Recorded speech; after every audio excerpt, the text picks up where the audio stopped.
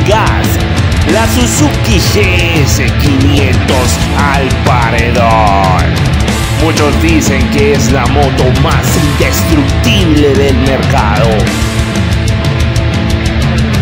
Un motor todoterreno inmortal que viene a defenderse. La moto que todo el mundo quiere para viajar. Pero hoy vamos a hacer llorar la Suzuki Gs500. Solamente aquí, FULLGASS Armonías. Es una chimba de moto, nada que hacer. Vendo la reúno y me compro una Gs500. No hay nada que hacer, la mejor moto del mundo. This is how we fucking party.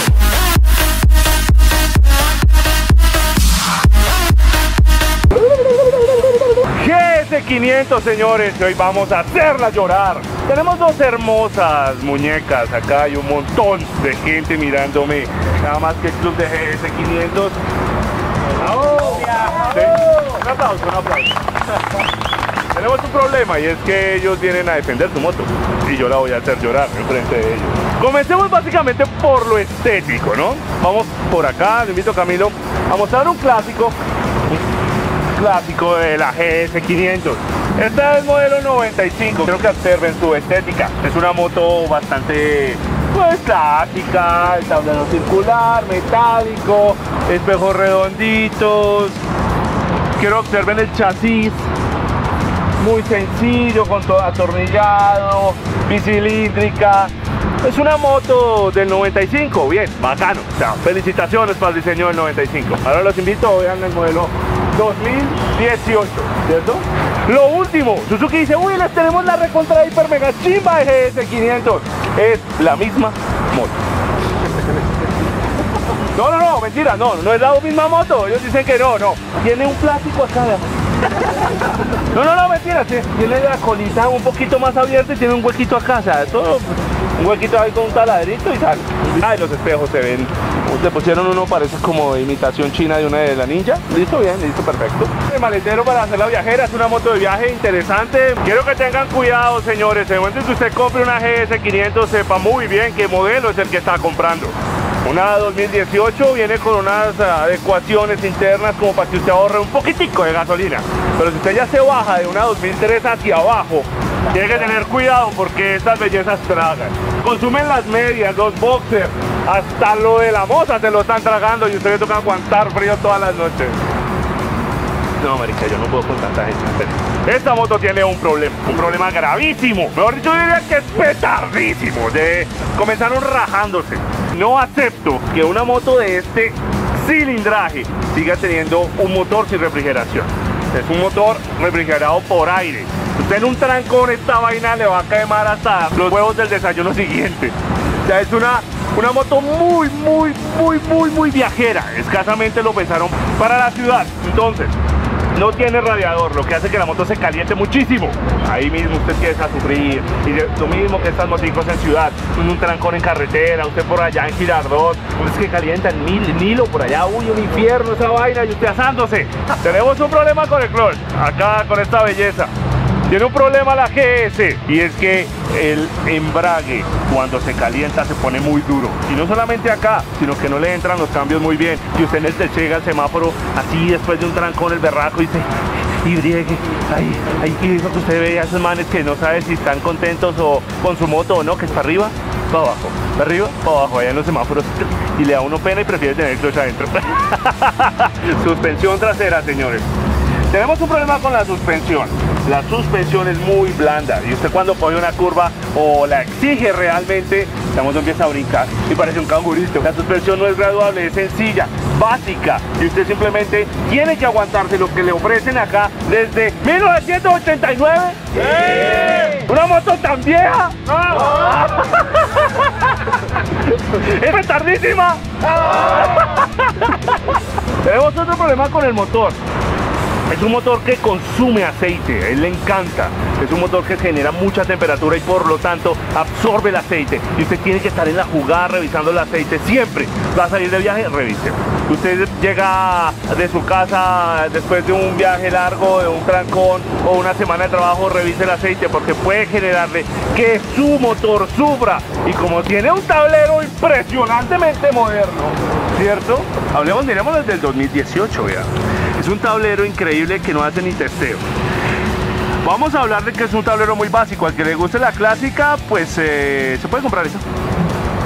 Pero una 2018 donde no te muestre ni la temperatura del motor, no le muestre los cambios, no le muestre nada digital, hay que empezar a mirar Suzuki, qué es lo que estás ofreciendo. Es cierto que es una moto clásica, es cierto que es una moto para mantener la línea que llevan desde hace muchísimos años. Lo bueno, quizás se pueden conseguir muchos repuestos muy fácil, pero hay que mirar cómo modernizamos esto. Hay unas marcas que están dando pasos agigantados y ustedes simplemente se quedan sentados vendiéndole la misma vaina a todo el mundo. Ustedes dirán que yo sí que jodo con la iluminación, pero les tengo la luz de una mesita de noche. Vea, mire esto. ¿Ustedes creen posible que le vendan a usted una iluminación de estas? Díganme si es buenísima la iluminación en la noche. En carretera es buenísima, imaginen ustedes andando por la carretera. Voy a poner mis altas. Uy, impresionante, quedé ciego, hermano. Absurdamente malo, petardísimo. Denle pena a Suzuki presentar una vaina de estas. Muchachos, tengan mucho cuidado. En una caída con una GS500, lo primero que va a recibir el golpe son las tapas del motor. Tanto esta como la del otro costado se van a romper y cada una no baja de unos 300.000 pesos, 100 dólares. Que tampoco es tan costoso, pero de todos modos usted tiene que invertirle en un slider porque no le venden nada. Simplemente hágale. Mire esta tapita, mire, es que básicamente lo único que le agregaron, le dijeron en el diseño, el diseñador de Suzuki dijo, uy, vamos a hacer algo que la haga ver súper deportiva. No, sí, que tapemos el chasis, que es lo que se ve feo. No, pongámosle un plástico, vean, no, se lo pusieron espectacular, vean. Increíble el diseño de Suzuki. No han hecho mayor cosa con esta moto desde que la iniciaron. Y aún así siguen vendiendo mucho porque es una moto con unas muy buenas prestaciones nada más. Tenemos un problema. Sí, ustedes dirán que esta moto es cómoda. Sí, efectivamente parece cómoda acá atrás. Pero para hacer una moto de turismo y una de viaje es muy incómoda para más de 4 horas. ¿Ustedes llevan acá en esta silla? Sí, aparentemente es cómoda, pero el material de la última, el material de la tela es muy duro. Mire. ¿Ven? Sí, es blandita, pero después de usted mucho tiempo, 4 horas encima de esta moto, olvídalo, no pueden funcionar. Es más cómoda la versión antigua que esta porque ya la modificaron, pero la cojinería antigua es más cómoda que la última. Tienen que tener cuidado cuando ustedes la compren. Miren, llévese, usted mujer pato que está a punto de comprar su esposo o novio una GS500, si se va a ir de viaje y sueña con ir hasta Cartagena o ir a la costa o a otro país, tenga mucho cuidado porque testéelo. Además de esto, tenemos un problema y es esto. Las mujeres suelen andar con tacones. Y mire como yo tengo mi pie encima del exhausto. No va a durar mucho tiempo ese exhausto con ese posapié a tan solo 2 centímetros. ¿Qué hace? ¿Qué sucede? Cuando usted coloca el pie en esta posición, el tacón empieza a rasgar y a aruñar. Mira, ya está rasguñado, vea. Está doble carburador. Estamos hablando de consume 70 o 75 kilómetros por galón. Una 600 me está haciendo. ¿Cuánto es una 600? Una R6 me está haciendo alrededor de los 60 kilómetros por galón. Y una. Pero es full injection. Es full injection, es carburada. ¿Qué es el problema? El problema de tener motos con diseño viejo. Doble carburador, ¿cierto? Sí. O sea, usted le ve el lado bueno, pero es que es doble carburador, vea. Yo le veo el lado malo, pero es que es carburada. Pero tienes que tener en cuenta que la otra full injection está haciendo un consumo de 70 kilómetros por galón. Esta tiene doble carburador y tiene un consumo de 70 kilómetros por galón en un promedio. Pero es 500 centímetros cúbicos. Pero ahora hablemos de que yo quiero una moto que ande más y tengo una de 500 centímetros cúbicos. Estamos hablando de un consumo. Por eso, pero es que prestación versus prestación. Ok, listo. Entonces, mire, así me van a cascar estos mal, pero es en serio. Pero ya, ¿para qué? ¿El peso de qué? ¿El peso de qué? El peso de cada moto. ¿Cuánto pesa esta y cuánto pesa una R6? El peso de la... Por eso ya consume menos la R6. No creo. Pero O consume igual la R6. No creo. Pues no. ¿Consume igual una R6 que esta? No, ¿cómo va a consumir igual? No, nunca. No, nunca. Sino que la diferencia es que para ser carburada, no consume. es una bendición. Ah, ¿es una bendición que sea carburada? No, que no consuma tanto. Ah, sí.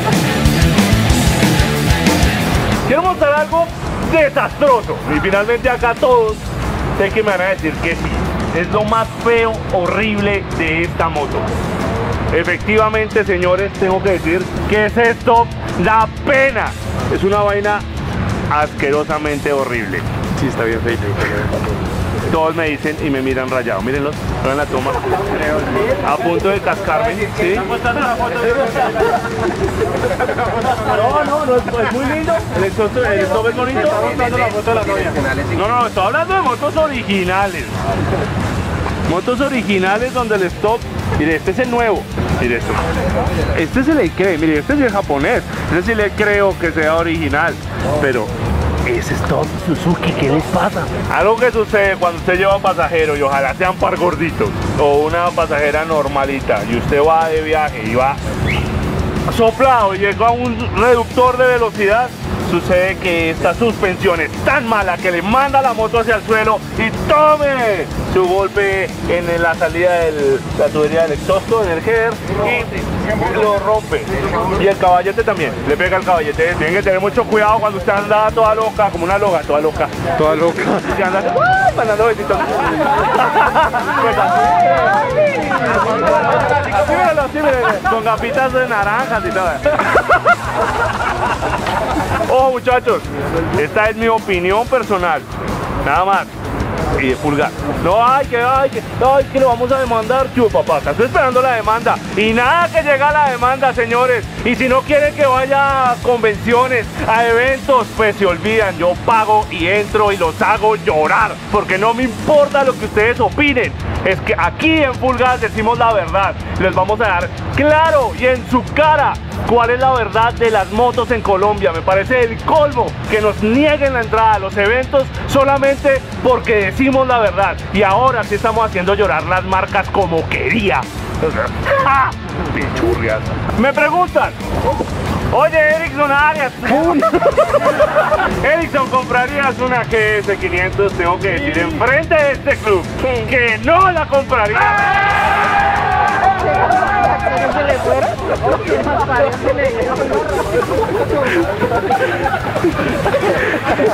Lo he dicho, una partida de bueno, repitámosla.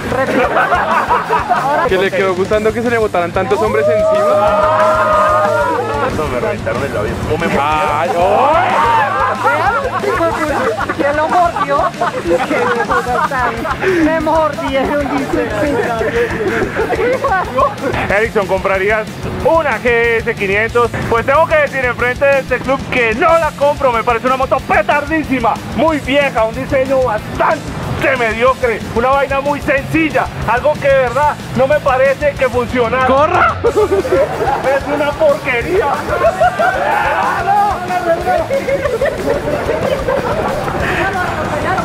Ya saben, muchachos, tienen que suscribirse. Por acá hay un botoncito rojo. ¿Dónde lo ven ustedes? ¿Dónde ven el botón ustedes? ¿Y seguro es a este lado? No, es a este lado. ¿A este lado? No, es más, la voy a poner a este lado. El botón queda a este lado. Es un botón rojo, oprímalo para suscribirse. Acá hay una campanita que cuando usted la oprime, ahí sale una manito así. Y hay una campanita que usted la oprime y vibra. Esa es lo que hace, es avisarle cuando subimos un increíble video solamente aquí en FULLGASS. Entonces ya saben, muchachos, suscríbase, denle like y comparta. Esto es FULLGASS. Hoy desde aquí con esta partida de groseros gamines. Después Suzuki Gs500. ¿Dónde está su Gs500? This is how we fucking party. Muchísimas gracias al club de GS500 Colombia que está aquí en FULLGASS presente y hoy nos permitieron hacer esta llorada bastante sufrida después de correr 4 kilómetros. Pues que quiero que invite a la gente al club. El Diego González vas a invitar. Simplemente que debe invitarlos a que todo el que tenga una GS500 acá en Bogotá o en Colombia nos busque en las redes sociales. Tenemos página de Facebook o pueden buscarnos en el canal de YouTube, o si no, nos reunimos los viernes en la bahía de Lourdes a las 6 de la tarde. Ya saben, acá en la descripción del video está